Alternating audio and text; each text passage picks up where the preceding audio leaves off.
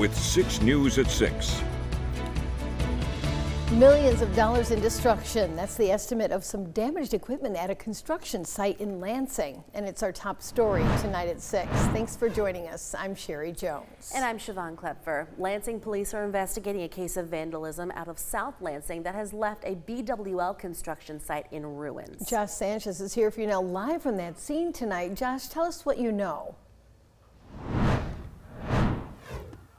Good evening. I'm in Davis Park, and right behind me is that Board of Water and Light construction site of what is going to be a new substation. And it's also what police say is what $2.5 million in damages looks like.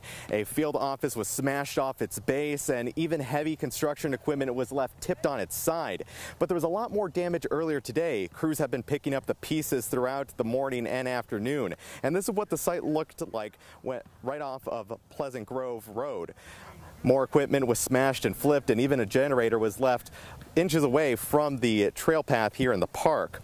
Now, BWL says this project was next to their Wise Road water conditioning plant. Crime scene investigators were collecting evidence between the wrecks. Now, people I've spoken with tell me that this site sits off of their neighborhoods a little bit too far where they couldn't hear anything last night that might have tipped them off to waking up to destruction like this. Now, both BWL and Lansing police tell me that they are unsure of a motive right now or have any suspects. Now, we'll give you the latest both on air and online at WLNS.com. Here for you in Lansing, Josh Sanchez, 6 News.